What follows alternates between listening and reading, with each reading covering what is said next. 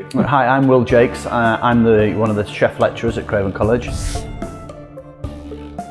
So I started off being a common chef at the age of 16. I did an apprenticeship.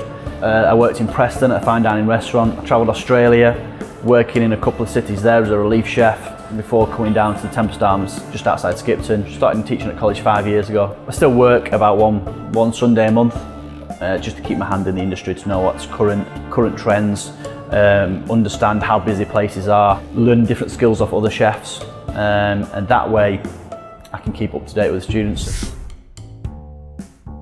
We do try and get out in the community a lot, so we do have events at different restaurants and hotels in the area. We have been to the Bull before to do a charity event. We work close with the Devonshire Arms at Bolton Abbey, where the students can go out and meet and cook with other chefs.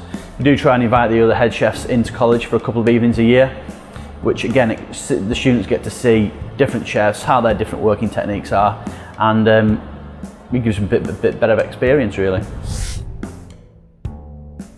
All the students work in the brasserie. 15 weeks of the year we run lunchtime and evenings, 2 days a week, and the public can come in and taste the food, and the students get to serve them and cook the food in the kitchen, which they thoroughly enjoy. So there's 6 roles in the kitchen. They might be head chef one week and then doing desserts the next week, and this is on a rota-based system. We feed back to the students every session what the customers have said, and the students find that really rewarding, and they do find it a shame when production does finish, because it's quite a good working environment, which the students are training to be in a working environment.